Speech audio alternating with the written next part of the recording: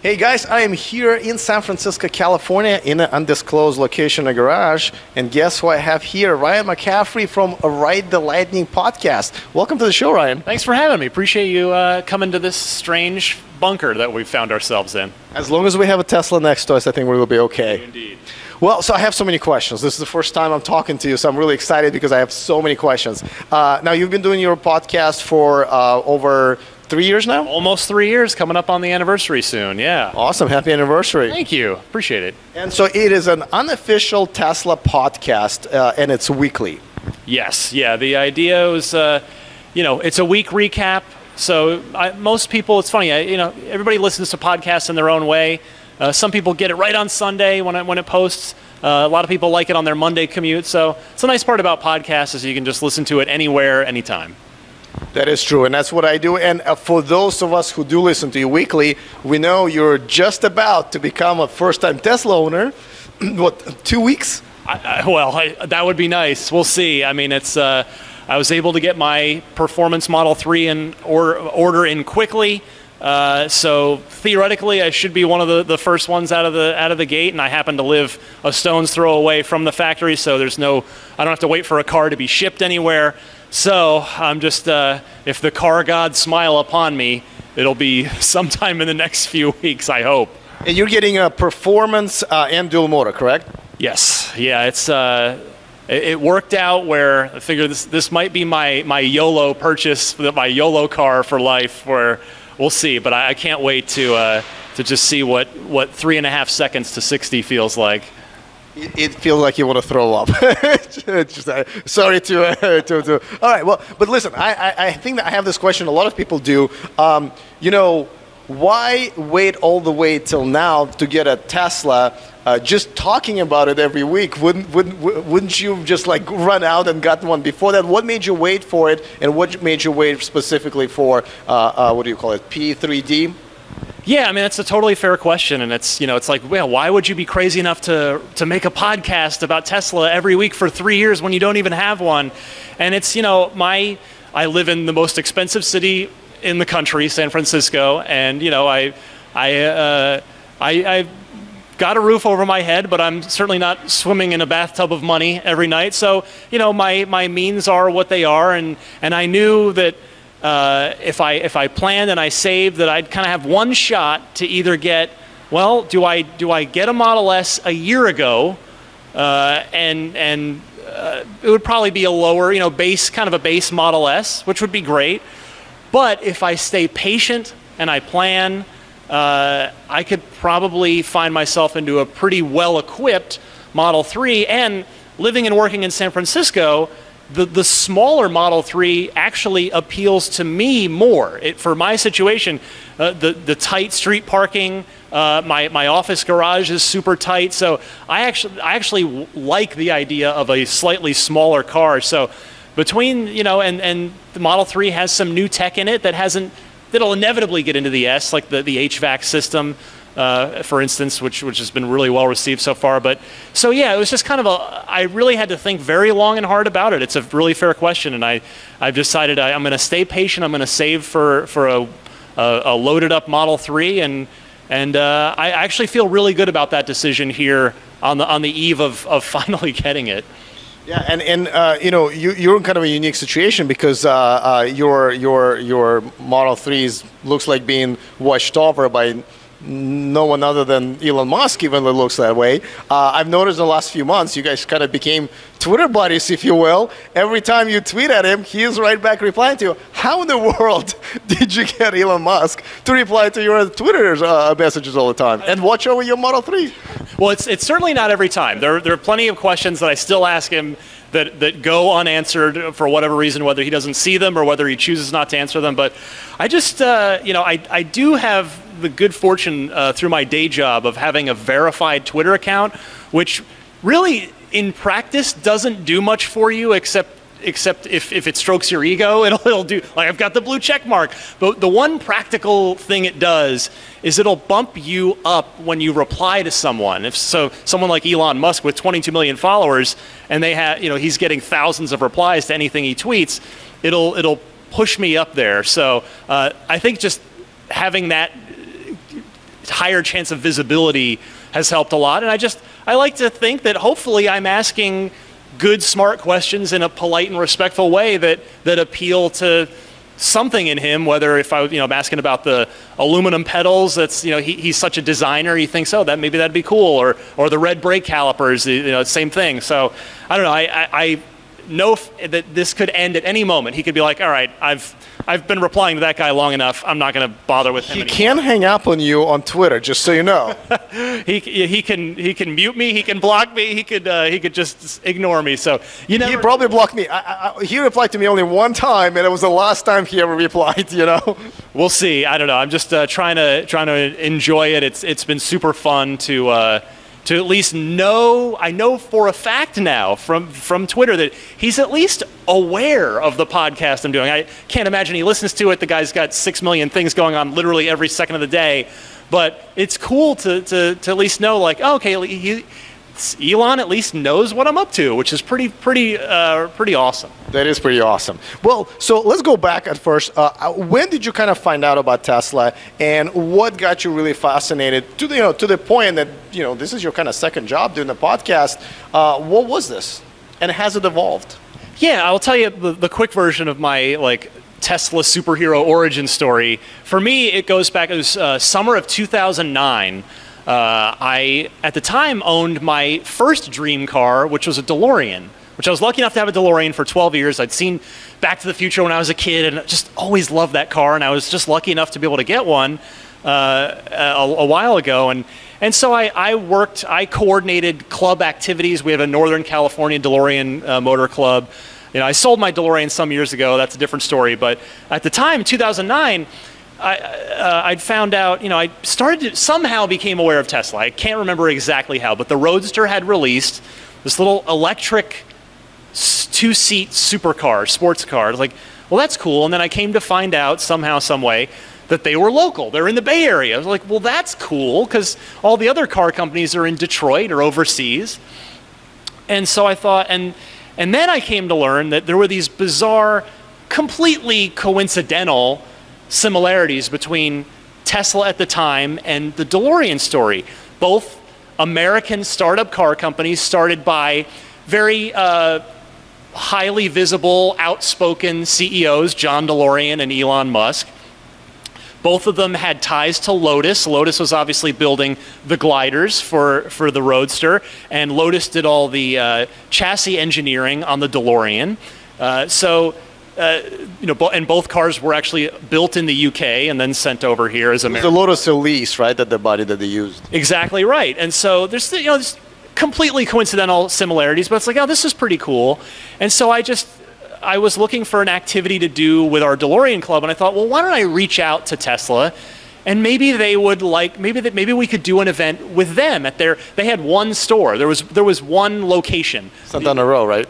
No, Menlo Park. Oh, that's right. That was the first one. Yeah. Yeah, before Santana Row, Menlo Park, this old Chevy dealership that they'd bought right on El Camino Real, and there was a building in the back, a separate building that customers didn't go to, but that was the final assembly building. They would get the battery packs and the power electronics modules from Japan, and that's where they would mate them to the gliders, the batteryless bodies that would come over from Lotus, and so I said, well, I'm with this DeLorean club. Is there any chance we could come out and maybe get a tour of your place? And to their extreme credit, they said, sure, come on out. And we brought 17 DeLoreans out, which was a lot more than our club usually turns out. People were really excited to go see this Tesla company. And they gave us a tour. They showed us that back building that the public didn't get to see. And it was just a great, great day. And I emailed to thank them the next day, the people that I set it up with at Tesla. And they wrote back and said, you want to come take a test drive of the Roadster? I said, well, sure, that sounds great. And as soon as I got in that car and started up Sand Hill Drive and then down 280 here in the Bay Area, Palo Alto, that was the light bulb went off for me, Alex. It was, oh my goodness, this is how we should be doing cars now. This instant torque and one pedal driving, and this is incredible. And from there, I just learned, I went totally down the Tesla rabbit hole and learned everything there was to know. I've started following, the developments of when they bought the NUMMI plant from Toyota, and they were going to start building the S, and I just became a sponge for Tesla information. And eventually, my wife got sick of hearing me talk Tesla all the time, and I thought, well, I do podcasts with my day job, so why don't I just start a Tesla podcast? I'll just put it out there, and if anybody listens to it, great. But if not, like I'm just doing this, and that was really it. I've been lucky that there are other people out there like me that is excited and fascinated by Tesla, and my podcast has found a nice audience over the last few years, and yeah, here we are. Now I'm finally almost about to go from the kid with his face pressed up against the glass, wishing he could be inside with all the other Tesla owners, to I'm almost the guy. I'm almost inside now. I'm almost there. So it's been a really amazing, super fun, incredible journey. Yeah, and many people kind of came along the ride with it as they listen to your podcast. That is actually a pretty cool story. Yeah, wow. All right, so let's talk about. We heard about what happened back then, and I think everybody has a cool story when they first time realized that Tesla is the way to go, right? Now it's been, 7-8 years since then. What do you see about the brand that you still really like and believe that people can still be really excited, even if that's their first time kind of seeing one or hearing about it? And what are you maybe concerns about what's happening that maybe not exactly how you thought this would go? I mean, for me, it comes back to from the Roadster now up through the SX and now the 3. What I love about Tesla that I love, I'm happy to see Chevy doing a Bolt, and I'm happy to see Nissan making a new Leaf, particularly the newer one with the better range and the much better looks. But for me, what still excites me about Tesla, because I've always been into cars ever since I was a little kid. There was the DeLorean, but I've just always loved cars. And so with Tesla, for me, it's that Tesla, they seem to, in their DNA, care about the passion of cars and and driving, in the sense that, they're all beautiful cars, and they're all cars that are fun to drive. And that's not necessarily true. And I mean, that was not true at all of electric vehicles up until Tesla brought the Roadster around, and they have changed that. So it's that. You mean you didn't enjoy the 2009 Nissan Leaf?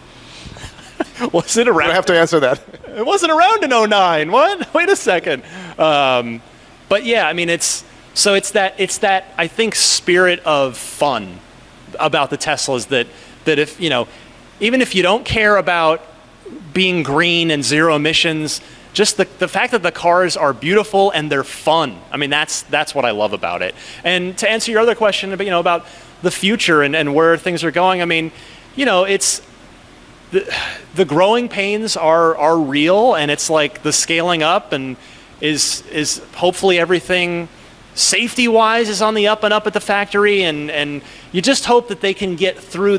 I feel like this is like Tesla's adolescence. Like, they're in puberty right now. Like the Roadster, they were an infant, they were a newborn, and like, oh, this is cool, and there's such a promising future ahead. And then with the S, I was like, okay, well, we can see where Tesla is going as a company.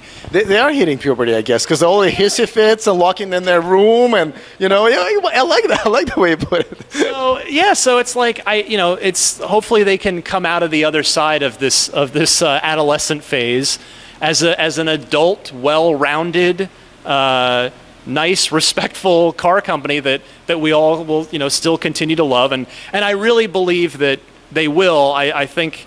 Elon is the key to the whole thing. I mean, you can criticize him for a lot of things, but at the end of the day, I don't think Tesla survives without Elon's vision and guidance. But JB Straubel, I think, is the secret weapon that doesn't get a lot of credit, enough credit at Tesla. He's making the battery stuff happen, and he's making a lot of stuff happen, and so there's a brain trust at Tesla that I feel very confident in.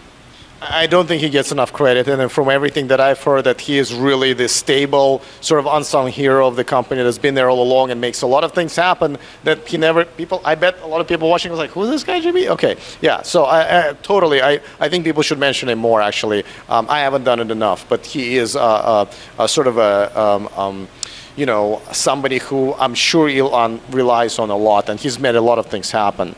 Yeah, no doubt. In fact, I was lucky enough to be at the Model 3 launch event last July 28th, 2017, and there was a sort of like backstage. That's not the right way to put it, but there was like a green room kind of thing for the guests that were there, the non-employee guests, which I was lucky enough to be one of. And I saw JB, and I was like, "This is my chance to like say hello and maybe mention the podcast. Who knows?" But he clearly was. He's not looking for the spotlight or for attention the way I'm not saying Elon necessarily is, but he's not. He seemed to me not as comfortable with it, and he was. So, and I read that right away. So I just thanked him thank you for building Model 3, and I let him be. So I think he seems to prefer maybe just being a quieter, behind the scenes kind of guy, and that's fine. Every time I've seen it is because he's walking to his car after an event while all the security is taking care of Elon, and he's just kind of doing his thing. He's always been nice to everybody, including myself. So absolutely. But back to Elon. What is going on with him, you think, this year? Obviously, I mean, you're obviously on Twitter talking to him, but I feel like he's definitely, something changed with him. I don't know if things are getting to him, or maybe this is the time for he believes that he really needs to step up, sort of a defense of this whole thing. Do you think is a phase, or what do you think is going on? Because I think you might have a unique view on that. Well, I relate to it in my own small way. So, my day job affords me what I consider a reasonably large Twitter following, a little over 100,000 followers. I say that not out of ego, but to make a point here, and that is, I see with that follower count, working in video games, which I do, I see sort of the darker side of that sometimes. Like, just you get a lot of weird drive-by stuff where you're just kind of like, that's either like, wow, that's totally not true what you just said, or why, like, wow, that's really mean, why would you say that? So the reason I said is when I think about my own experience on Twitter like that, and then I try to think about Elon's version of that, where he has not only 22 million followers as of when we're making this video, but he's a world famous person. I'm very much not. So he's just, it's the amount of that sort of vitriol and the fear, uncertainty, and doubt, and the misinformation that, and the just weird things like that get thrown his way must be just orders of magnitude higher than anything I've ever seen, even with my Twitter following. So I think that's a lot of it, where I think he's probably just fed up with it. There are, I don't want to say that it's a fact, but there are very, very strong cases to be made that there are there's anecdotal evidence, put it this way, that there are coordinated attacks from certain people with histories of shorting stocks, trying to bring down companies, that it appears to be happening to Tesla, and he obviously sees that and knows that. And if you'd built a thing that against all odds over 15 years, and now there was this coordinated attack and or just misinformation and all these things, these forces against you, when you're just trying to make great things that you believe are making the world a better place, I can understand why he would reach a point where he would just say, you know what, I've got to come back. I've got to hit back sometimes. I've got to clap back, because you want to. Even I read some of Elon's stuff, and I just go, I wish he'd just let it go. The tweet will be gone if you just let it go. But that stuff I agree, by the way. In today's day and age, on the other hand, is you let that fester and it spreads and it suddenly becomes the narrative. So I see both sides of it, and I empathize with Elon. I don't think he always makes the best decisions as far as what he's saying publicly on Twitter. He is human, so I try to give him the benefit of the doubt. But yeah, I try to see both sides of it. But I see just this daunting wave of opposition where he's just trying to make a thing and make it good and make the world a better place. Thank God I have no following on Twitter. I think it's like 7 people. Two of them is my mom and my dad. You got a lot of YouTube subscribers, though. You get a lot of views. So, you got those YouTube comments down there. You got. That is you're right. My life is kind of difficult. Thank you. I appreciate that. All right. Well, let's talk about there's a lot of people who are saying what's going to happen, to Tesla even within a year. From people who think this is the Tesla Model 3, that is revolution. That's going to just completely blow this, brand all over the world. And there are people all the way to who believe that they're just about to go bankrupt.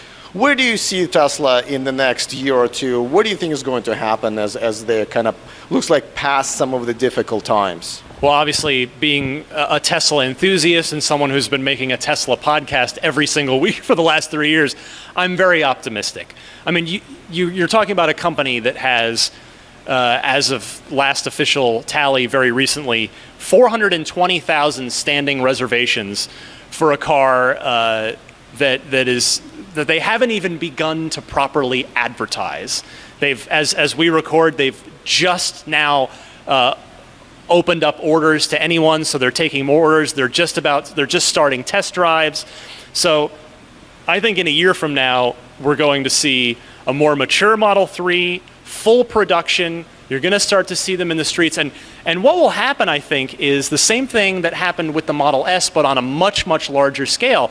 And what happened with the S, you can probably relate as a Model S owner yourself, is that although particularly, I mean, you're in California, particularly outside the California sort of Tesla bubble, I say that respectfully, but, in more, non-California areas, somebody in the neighborhood gets a Model S, and then the neighbors are like, what do you got? What is that? And then you take them for a ride, and then they go, whoa, this is super cool. And word spreads. It's like a grassroots thing, neighborhood by neighborhood. And you've started to see like S's replace Porsche Panameras in neighborhoods, and replace Mercedes S Series, and BMW 7 Series and what have you. So I think with the Model 3, that same thing is going to happen, but it'll happen much quicker because the car costs less, and much quicker because of the production is so much higher. The production rate's so much higher in Model 3. So I'm extraordinarily optimistic. And then Tesla, Elon he'll get everybody all riled up and excited again when in a year from now, there'll probably be hundreds of thousands of reservations for Model Y. The SUVs are the most popular type of car in America. Especially compact SUVs. Exactly right. And we're expecting the unveil event for that to be in March or so, and presumably that's when they'll start taking reservations. So guess who got him to say that? Wasn't he having a conversation with you about that?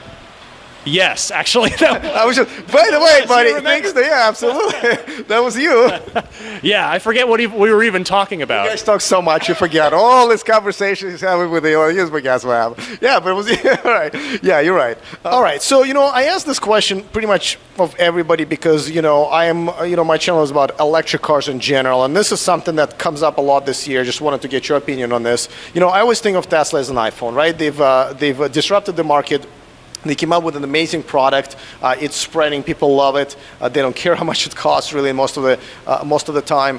But to each iPhone, there will always be an Android, right? And I'm kind of wondering, who is going to be the company or manufacturer that will catch up to Tesla? And what do you think will take, right? Is it going to take that it's a better product? Do you think it's going to be because it's got maybe extra services around it, like e-mobility and stuff like that, and the networks? Do you think it's because they're going to have another bigger showman to outshine Elon? Who do you think is going to be, and what will it take? That's a fantastic question. That's an absolutely fantastic question. I worked on it all night. Well, it is great. That's a really fun thought exercise. I mean, I think the car that might be best positioned to capture the same sort of passion and enthusiasm could be the Taycan, the Porsche Mission E, because Porsche seems to be taking that car seriously, and they've talked about a real like a fast charging network, and that it's going to be a performance car for the track, and the specs will be pretty impressive.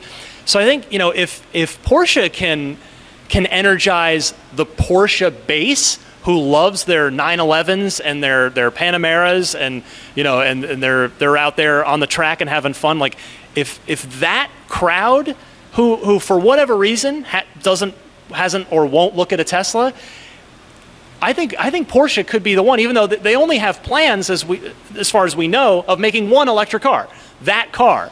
Well, two, they've actually added the crossover SUV, and that's due in another 2 years. So, but yeah, I mean, they're not exactly going to electrify all fleet, overnight. Right. Okay. Well, that's great. I had missed that announcement.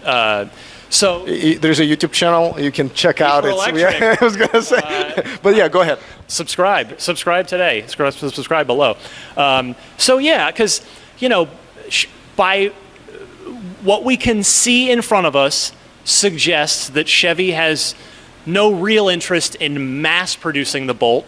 They seem to be content with the 20,000-30,000 it's going to sell. I would love for them to prove that wrong, but that car's been on the market for a year and a half now, and it's doing okay, but it's they don't seem to be really pushing it or getting a lot behind it. Nissan, more aggressive. They replaced, the Leaf just got a Generation 2 upgrade. Much improved looks, thank goodness. It's no longer fugly. Oh my goodness. That first one, boy, that we could make a whole separate video about that. But the new one looks great. The new one looks great, and it has much better range. So that's great to see, but there doesn't seem to be any other electrification effort from Nissan that I can immediately see. Like, hey, how about let's try an electric GTR? Let's have some fun. But so that's why I really think, you and I were talking before we recorded. Audi seems to be getting a little serious, which is great. But I really think, the key part of the reason, I talked about it earlier in our interview, that the reason that I'm continue to be energized by Tesla is that DNA embedded sense of making the cars beautiful and making them fun. And well, who else can do that? Porsche. So I think they could be the one. I think that's where I'm going to place my betting chip, right there. All right. So far everybody gave me different answers, so there will be a clear winner at some point. So yeah, interesting. But you might be right. I mean, they are going for their own infrastructure for the charging. They're the only ones doing it. Everyone's going to be relying on networks like Electrify America and Ionity. So this might not be a bad guess at all. And now that there will be two of them, that only probably makes the case stronger. All right. Listen. Of course, we can probably chat forever, but I think we got to go home and sleep at some point because this garage, I think, closes. We might actually sleep here at some point if we don't stop this madness. But why don't you tell our audience, if for some reason some of them still haven't heard or subscribed to your podcast, tell them where they can find you and also how they can subscribe on different platforms and so forth. And I'm going to put that in the description of the video. Sure, appreciate it, Alex. So I'm just podcast only, no YouTube for me as of now. You can find me on pretty much any of your favorite podcast services: iTunes, Google Play, Stitcher, TuneIn, Spotify as well. The best thing is just if you just Google search "Ride the Lightning Tesla," should pull right up. And if you want to subscribe, that that doesn't cost anything. It just means it'll download right to your phone or a computer every week. And give it a listen. See if you like it. It's a weekly. Every Sunday is the new episode. Weekly recap and analysis of the week in Tesla. My take on things. I have callers. People call in and with their questions, so that's a fun part of the show too. So I do my best, and hopefully you might find it entertaining and or informative. And also, how can they follow you on Twitter? Because that's the way to figure out what Elon Musk is talking about. I'm on Twitter at DMC_Ryan.